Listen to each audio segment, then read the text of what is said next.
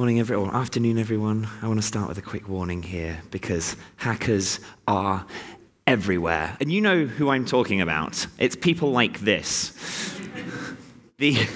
The businessman, the guy in the suit, hacking into people's accounts, hacking into user accounts everywhere. People like this lady who apparently is able to get hold of a laptop, even in jail, in order to hack into people. And people like this guy who is so apparently into it that he needs to wear sunglasses whilst in a darkened room. But whatever he is doing is working because there is money pouring out of this keyboard. Good afternoon.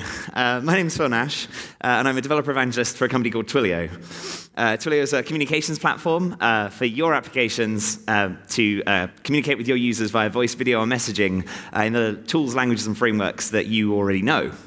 But we're not here to talk about that kind of thing. It might pop up because it's kind of useful under this topic. What we are here to talk about is 2FA, or Two Factor Authentication.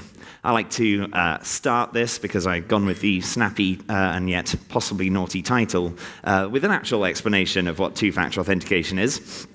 And so I'm just going to read this one quickly. Because two-factor authentication is a security process in which a user provides two different forms of identification in order to authenticate themselves with a system. And those two forms must come from different categories, normally something you know and something you have. A third potential category is some kind of biometrics, something you are. But I kind of learned some interesting things about that recently. And you might think fingerprints are pretty secure, but I think a country somewhere in the world, a country lost 11 million records of their nationals' fingerprint data. So that's kind of a bit screwed for them, especially because you can't really revoke these little passwords.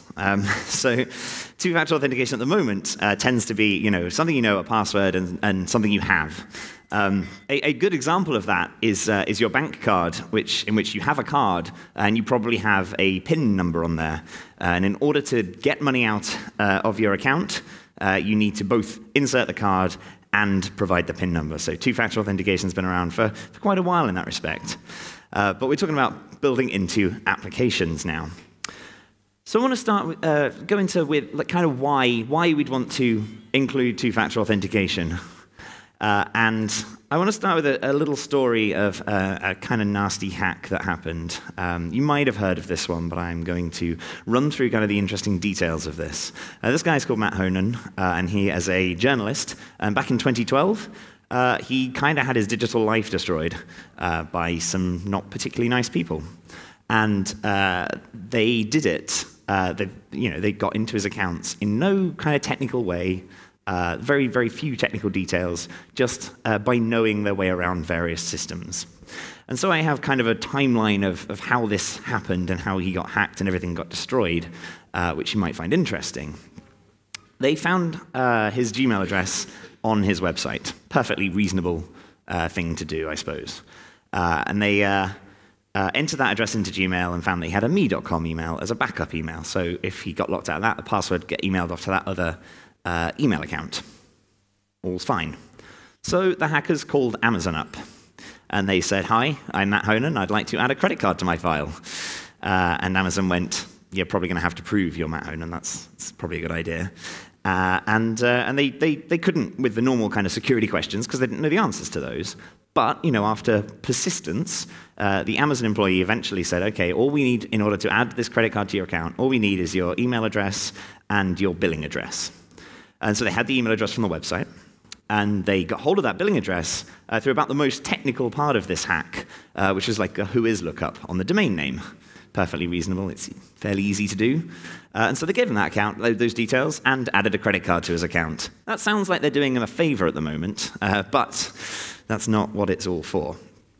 Because then they called back and wanted to get their password reset. In fact, the email address reset because they lost access to his original email.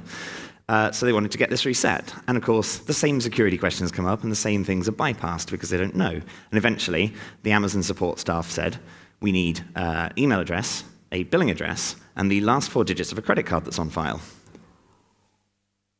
So they weren't being nice by giving him extra money to spend. They just had that credit card on file and were then able to reset his email and get a password to the Amazon account sent to their email address.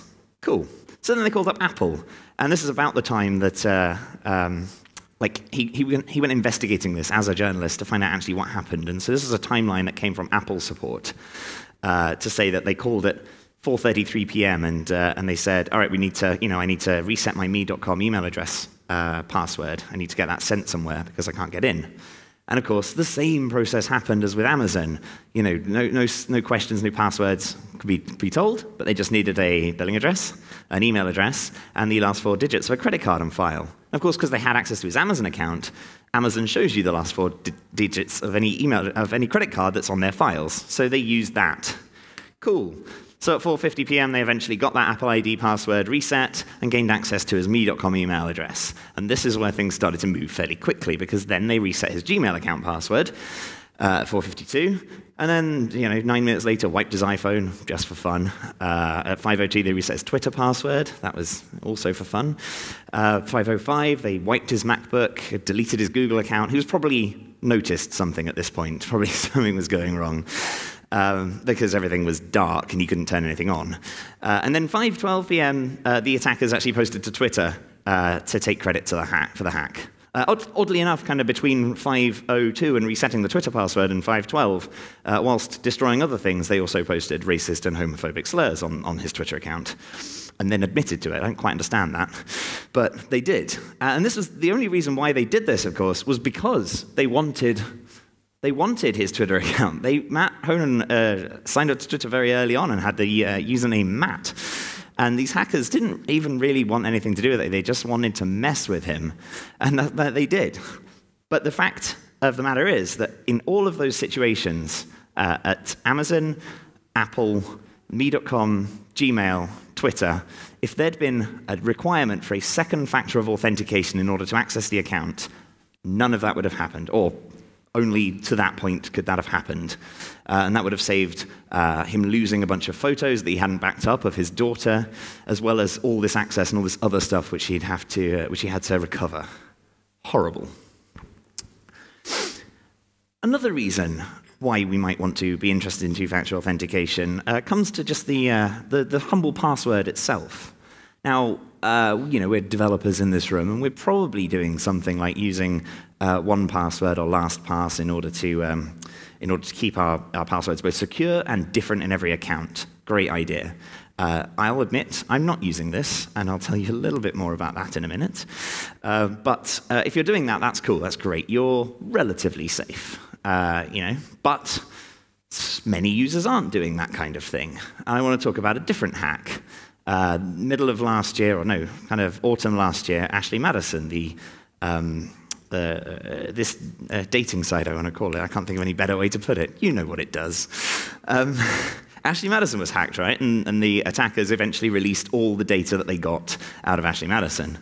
That data included that included all account data. And a security firm was actually able to take that and break 11 million of the passwords. Ashley Madison were hashing their passwords, but this block of 11 million was not hashed strong enough and was thus broken. And so they were released out onto the internet as well. And now, if you're interested in this, we have the top 10 passwords of those 11 million users from Ashley Madison. Any guesses for what comes in at number 1? What's the top password? It's 1, 2, 3, 4, 5, 6. We got there in the end. That's cool. What I really like is number 2, which is just ever so slightly lazier. Yeah, that's right. Password was in at number 3. Secret, I don't think's in there, actually. I don't know. That's quite a good one. Any other call? I think we got, 1, 2, 3, 4. No, default. I don't, in all caps. I don't quite get that one. Never thought about it. 1, 2, 3, 4, 5, 6, 9. It's more secure because it's longer. QWERTY, that's a good one. 1, 2, 3, 4, 5, 6, 7, 8. Can't quite get all the way to the end. ABC 1, 2, 3. Actually, much harder to type. That one's just good to remember, I guess. But the number 9 was not. Number 9 was not the characters NSFW, but I'm not going to put that up on screen because we have codes of conduct and things like that. And number 10 was 1, 2, 3, 4, 5, 6, 7. Shocking, right? But what's more shocking in a way is actually the numbers of people using these passwords. And in at number 1, 1, 2, 3, 4, 5, 6, used by 120,511 people.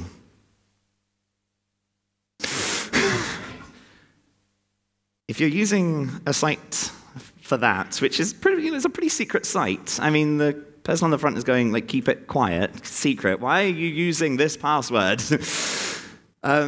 But, you might also take the idea that maybe all of these passwords were actually created by people making fake accounts to really kind of find out what's going on and then, like, leaving them. They didn't really care.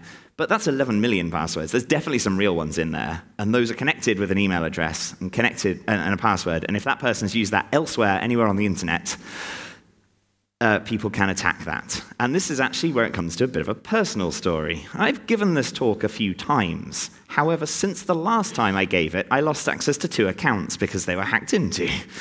It's kind of embarrassing. I believe it actually turns, as I said, I don't use 1Password, I don't use LastPass, I'm bad with passwords. And I shouldn't be, I know it, but I haven't fixed it yet. I'm working to fix it because I got hacked. I think what actually happened, I'm not entirely sure of the details, but I believe that when Adobe was actually broken into and leaked a whole bunch of passwords and email addresses, that is where my account details came from. And so it was not last weekend, it was the weekend before, I was on my way out, and I got out the tube in London and received a text message saying, here's your Dropbox code, like, log into Dropbox. And I didn't try to log into Dropbox. But I didn't go and log into Dropbox, nobody got that code, nobody broke into my Dropbox account. That was kind of cool. Later on in the day, I lost my Spotify account, which is kind of frustrating. And that took a whole day with, like, going back and forth with the support team, proving I was who I was, even though I definitely got the email saying, your email's been changed from this to... Got that one back. 2 days later, my Skype account also went away. That was quite sad. A friend, like, tweeted me and was like, have you been hacked? Because my name was now Elizabeth Dupuy. And I was, it turned out when I got access back to the account, it turned out I'd sent an awful lot of invitations to men to find out if I could marry them. I don't even know why they needed my account to do that. You can just start up a Skype account, it's free. But they wanted to apparently do it from the name Phil Nash. So, don't know. Some men seemed into it as well. Anyway, but I got back hold of those accounts. I've attempted to convince Spotify to add two-factor authentication to their thing. I haven't quite gotten to Skype yet, but I want to see more of that because my Dropbox account, as I said, was the first one I found was possibly going wrong, but it was the one that was safe. The password is now changed, but no one got in. Two-factor auth. Cool. So how do we go about doing this?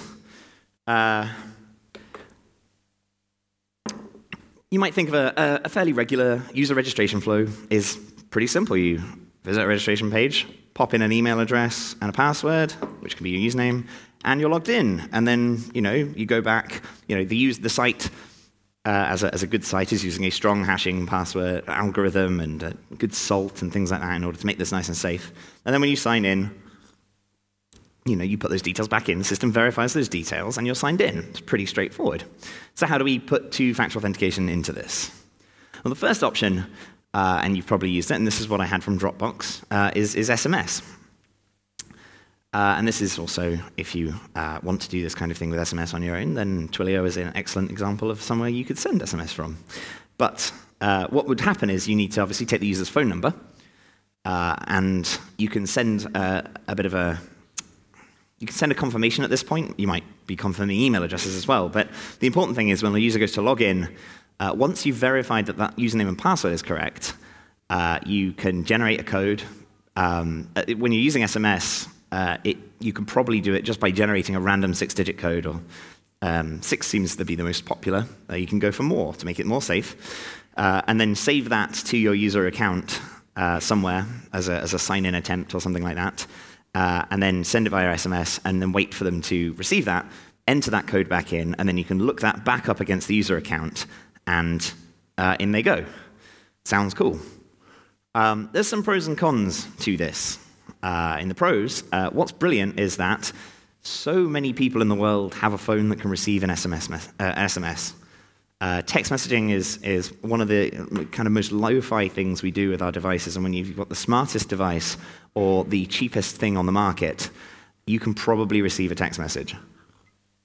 And so that makes this available to so many people. It's brilliant. Like, this level of security can just be added to anybody.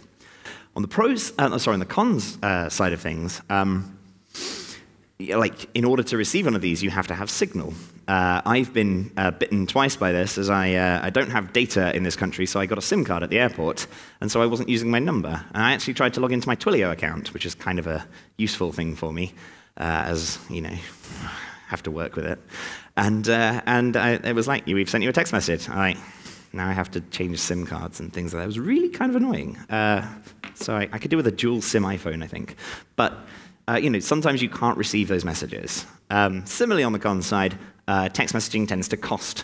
It's easier, if you want to send worldwide text messages, you absolutely want to use a service like Twilio, or there are others. However, they are going to cost you to do so. So it may be not the most economical, especially if you're just starting up. And text messages are not infallible to being hacked as well. It is entirely possible to put up your own telephone signal and intercept people's text messages. They are sent in the clear, much like an email is. And if you really want to break into somebody's account which has two-factor authentication by SMS, and you have your own telephone mast, then you can do it. It seems unlikely, but it's possible. So we think about an alternative, which is the soft token. And you'll have seen this if you've used any kind of application which generates a code. And so if we see on the registration flow, instead of taking a phone number or anything like that, you need to generate a secret, longer the better, big, long, secure, random set of string, and share that secret with the user somehow. And we'll go into how that works in a minute. And then the user's logged in, and when the user then goes to log in again, the user will have got that secret into an authentication app. Now, Google make one. It used to be open source. The latest version of it isn't, but there is an open source version of it on GitHub still.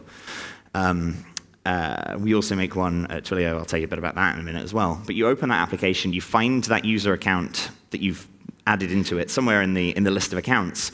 And the app generates you your 6-digit code at that point, and you enter that code into the system, and the system can generate that code as well. And then if they're the same or close, we'll talk about close as well in a minute, then you're logged in. So talking about secrets and sharing them and things like that, what this kind of scheme is called is one-time passwords, and there's kind of two variations of it. The HOTP, which is the HMAC-based one-time password, and TOTP, which is the time-based one-time password. And they've been around. They're a standard. Have been around since about the mid-'80s, and this is how it works in kind of sort of maths. If you want to make an HMAC-based one-time password, you need a key, that is the secret that you generate for that user, and a counter. And you can do this counter however you want, but counting up from 1 is pretty good, or 0 if you like to. And you take the HMAC digest of the key and the counter, and then you truncate that, which is a deterministic. The algorithm for the truncation here is a deterministic way of picking 4 bytes out of the middle of that digest. That is then a positive bit mask, so that if you're in a language that has signed integers, that will make it positive. And then to get the final value, your 6 digits, or however many digits you want, you create that and then just take the mod of 10 to the number of digits that you want. So 10 to the 6, as I said, is the kind of normal version of that. And that's it. Fairly straightforward. It's been around since the 80s. There are libraries in languages to do all of this, which is great. And what I actually kind of recommend is taking a look through this one. This is the Node.js one-time password, NOTP. And it's really readable. Like JavaScript is not full of boilerplate and anything like that. If you want to see exactly how this works, you can go and take a look at the source of that, as I think it's absolutely amazing. And then, so that was the HMAC one. The time-based one-time password is exactly the same as the HMAC-based one-time password, except the counter is based on time. So what you do is you take a period, it's normally 30 seconds. You divide the number of seconds since the epoch, since 1970, by that period, and that kind of keeps incrementing every 30 seconds. And we can see how this works. I just want to show you quickly how this works. I've got the, you can read that, right? I've got the library right here. So if we just pop into Node, I really like it. So we've got NOTP. And this is great to see kind of how it works as well. So we have these two functions, HOTP and TOTP, which is nice. And if I just grab the HOTP one, you can see they both have a generate function and a verify function. And that's all you need to do with these things, which is great. So if we take the secret hello, not particularly secret in this case, but as you already know, I'm not very good with passwords. And you give it a counter, then we get to generate our 6-digit code. That's cool. And if you do the same thing again, you're going to get the same code, which is great. And then you can verify that by adding in the code, 147, and the secret, and the counter. And you get an answer. So if that was wrong in any way, oops. If that was wrong in any way, say I missed off the 8, you get null. I wish it was false, but null. JavaScript day. It's falsy, so that's good enough. And of course, like if we change the counter, we also get different. Oops, that's verifying. If we change the counter, we get different numbers. And there's no seeming pattern between the numbers that this generates because of the algorithm. You have to know the secret, and you have to put it through the algorithm. So if we then take TOTP, it's actually easier to work with, in my opinion, because you don't have to deal with that counter. And so what you have to do with the counter is, excuse me, with the counter, you have to like keep it level somehow with the user. So that's why we kind of see this delta here. It shows you that like that was correct. It's just not quite. We're not quite matching the counters. So one or the other side has to update their counter to be equal to the current one if it's within a delta that we trust. So you can choose that. If we then go to TOTP, as I say, this time you don't even have to add the counter because it's just going to generate it for you based on the time. And as you see, it's still the same. And then it changed. That was the period ticking over. And you've seen, if you've used one of these applications, you've seen that thing count down from 30 to 0, and you know, inevitably you try to log in, and it's at 27 seconds. You're like rushing to type the thing in. But again, this delta thing actually helps you in this case because we can say that we know that the number was 480,881, and hello, and we can say, all right, but they were close, right? They put it in within a minute, not within 30 seconds, or within a minute and 30 seconds if you're okay with that. Maybe 2 minutes is too long, so you make that kind of delta as long as it's less than 3. You believe that the user is in a time zone that you trust or something like that. And so that's kind of how it works, and it's really nice. And so we could verify our latest one. Let's generate one and then verify the latest one just to see 878, 936. Nope, still not the latest. Brilliant. My periods are taking over much quicker than I thought they would. And this library does let you set the different variables as well. So you can choose the length of your period. You can choose the length of the secret that you, not the secret, sorry, the number of digits that you create. So that's kind of cool. I think it's a great library. Just go check out the code because it's very readable and very good for all of this. Cool. So sharing secrets is the second difficult part about this because you generate a code. I think in terms, if you use Google Authenticator, Google, when they do this, generates a 12-character code. It's recommended to actually generate a 16-character code, but long things are long. You don't want to be typing these things into the app because typing 12 or 16 digits can be difficult. So this is where we get the one and only happy time that anyone should ever be using QR codes. Apologies to anybody who made the badges for this conference. And this is how you do it. You generate a URL that you turn into a QR code, and the URL kind of looks a bit like this. We have the scheme should be OTP auth. The type will be whether it's HOTP or TOTP. You give a label, and this is what the user sees in the application. Because you can have the same application but different accounts, so that tends to involve the user account you're talking about as well. And then some other parameters, which include the secret itself and the label again as a issuer. And so this is an example. This is an example of doing it as TOTP. That's a bit small, but that's TOTP there. The label here would be example. This is my example application. And the account then is my email address. So I'd be able to differentiate if I had two accounts. We have the secret, and then an issuer again, just to be like, this is just the name of the application. And so you wrap all that up into a nice QR code, flash it on the screen, and get the user to take a picture of it and get it into their application.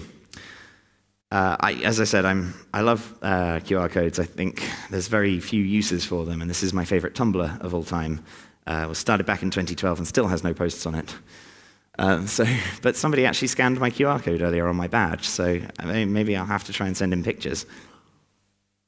But I do think that having this QR code, this ability to share things easier, is actually is much better. It comes down, in the end, though, to some pros and cons on that as well. The pros for this kind of thing is it's free to do, obviously. You don't have to pay for sending a text message.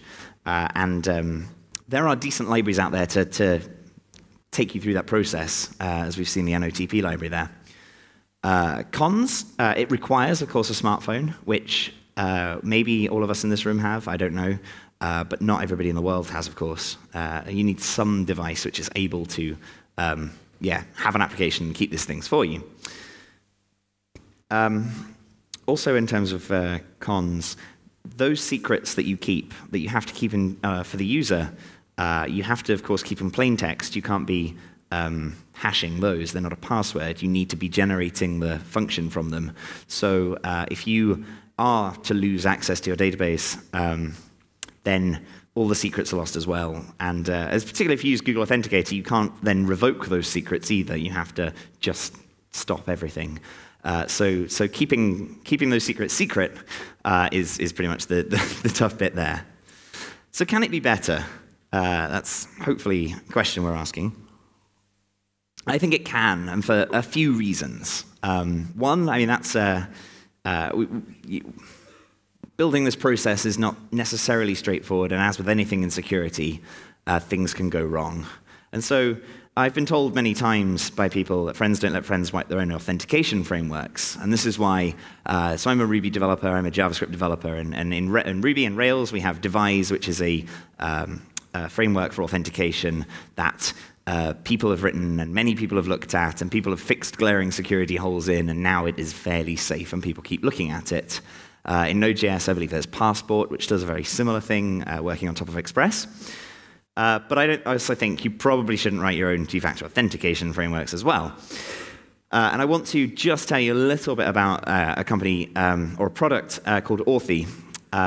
And Authy are a company that were bought by Twilio just over a year ago, and they provide two-factor authentication as a service. Effectively, it takes 3 API calls to do all of the stuff we've kind of talked about already. And so when you do this with Authy, you take the username, password, and phone number, and then register that user with Authy. So in this case, the phone number is the second factor, the thing that the user has. Because you can use it on multiple devices, but it has to be authenticated by the phone number. And so your system just registers via one API call to Authy, and you get back just an Authy ID, and that's the only thing you have to save. You don't have to keep hold of any secrets. You don't have to keep hold of their phone number if you don't want to. And then when you log in, instead of like generating your own codes and to be added, you just send a message off to Authy, and Authy will prompt the user some way. So there is an application for Authy. It works much the same as Google Authenticator. But if you're using Authy, then the application will get a push notification to say, hey, you're trying to log in somewhere. If the user has not installed the application and logged into it, they'll get a text message. So you don't have to worry about how you're going to send these things out. And so they get their code either way, via the app, via the text message, enter it onto the site. And then the final API call is that verifying of the code that they entered. And you just send off the user ID and the code they entered, and Authy says if that was OK or not. It's kind of nice. It's kind of really easy. But it gets better, I think, because all of that ends up with users entering 6 or 7-digit codes into a login form and having to copy and paste across from a phone or from a text message.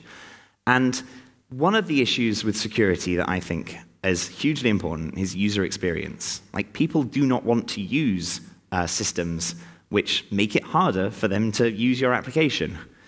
And so, and this is certainly one of them. Like, you can tell there's a trade-off between security and experience, but it could be better than this copying across.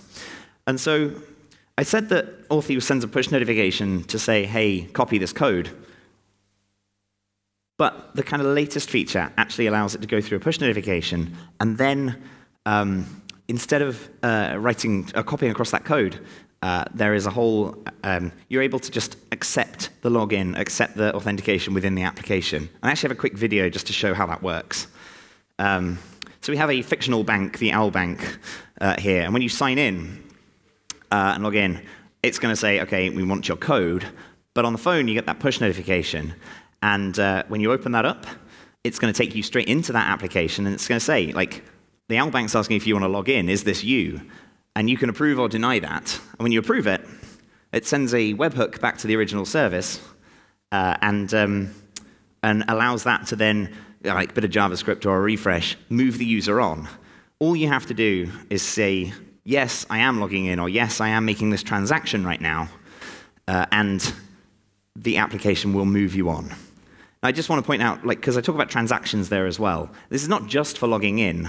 In fact, two-factor authentication itself doesn't have to just be for logging in. If you are doing high-value transactions, like sending somebody money or something like that, particularly relevant in this case of this totally fictional bank, this kind of screen here can have much more information about it. It can be like, you know, you're sending this much money to this person. Is this all OK? You know, that puts power back into the user's hands to both be more secure and be able to accept or deny these kind of requests, but without having to mess about getting their phones out to copy things across. And I just think the experience is so much better. There are, of course, similar pros and cons to this. Again, you still need that. You still need the smartphone, so this is not going to work for people without a smartphone. And it does cost a bit as well. And you have to build a bit more infrastructure. You have to be able to recognize the incoming webhook that says this request has been accepted or this request has been denied, and then send that back on into the front end. So it's a bit more work. But I just think that the user experience in security is so important, and I'd like to see more of this in the world. So kind of in summary, users are pretty bad with passwords. I'm bad with my password. I've told you all that now today. And I worry that the more times I give this talk, the more people are going to go, well, I'll go find one of Phil's passwords. And please don't. I'm looking at you people on the internet. The users are bad with passwords, but other websites are bad with passwords too, right? You know, Ashley Madison lost 11 million of them. Adobe lost my password, most importantly. You know, other websites, you can't trust other websites as well. Two-factor authentication can go over this push method, which allows you to do things nicely, the token method, or SMS. And I like to think of these three as a kind of progressive enhancement or graceful degradation in the terms of kind of front-end development. And that what would be best is to give the best possible experience, send that push notification, allow the user to just accept, or, you know, have a nice application where, you know, we don't have to, we can still log in if we're underground or in another country.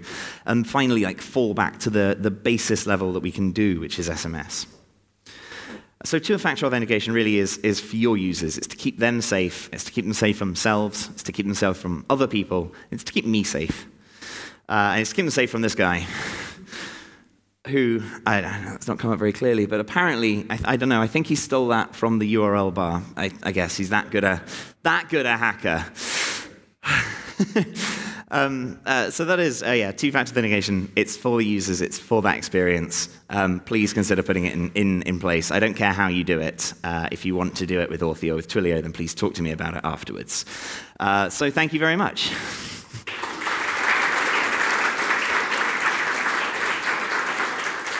I have one little thing just to say, which is that Twilio are running a conference in 2 weeks in San Francisco, and if you are the kind of person that says that's a fantastic idea and jumps on a plane immediately to San Francisco and would like to come, please do. It's going to be great. It's about communications. It covers all sorts of things from security all the way through to other things like the very basic kind of voice and messaging stuff that we do to all the new exciting ways that we can communicate and add communications to our applications as developers.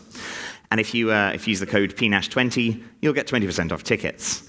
And that is all I wanted to say for you. So do we have any questions at all? Yes.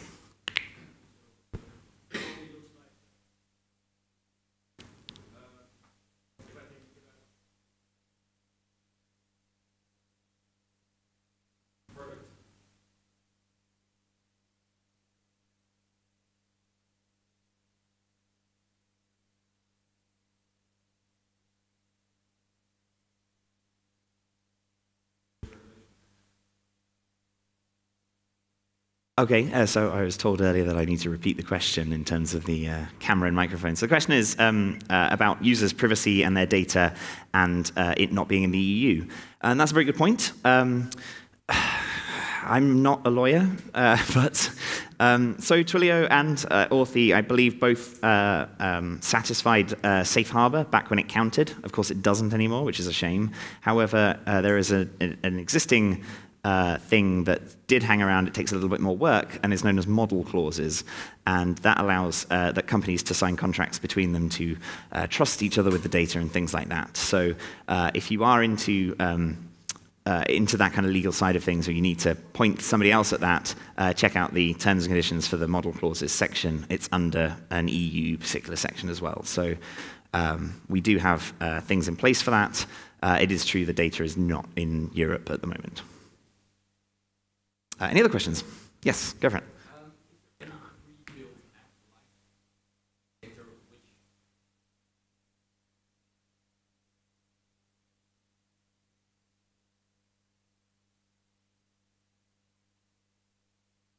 Okay, that's an interesting one. So the question is whether there's an existing app that does the push notification style version of the two-factor authentication.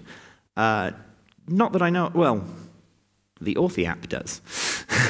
If you wanted to build your own, I don't know of anything that exists at the moment. Might be worth keeping an eye on Authy in the next couple of weeks to see if anything crops up, but I can't really tell you anything more than that. In terms of building it all yourself, I have no idea about that. I don't believe so. What I can tell you is that the kind of channels between Authy, the app, and Authy, the web service, are end-to-end encrypted and secure as hell, and it's one of those things that, yeah, it's a difficult one to do, and I kind of hope there is an open source variant of it out there, but so many people seem to just depend on Authenticator that I'm not sure there's necessarily been the demand for it, and that's kind of a shame, because I feel like there's so much. Authenticator could be a lot better. Google Authenticator could be a lot better. They could. I mean, that then requires them to make this available as a service as well, because of course there has to be the web service, the push, the ability to take the acceptance as well. So they could do it. I'm not sure that's necessarily. I don't know what their core kind of thing they do these days is, but I'm not sure that's necessarily on their roadmap for that kind of thing. But do check out with Authy and see if you're interested in more and putting it into your own app as well. Any other questions at all?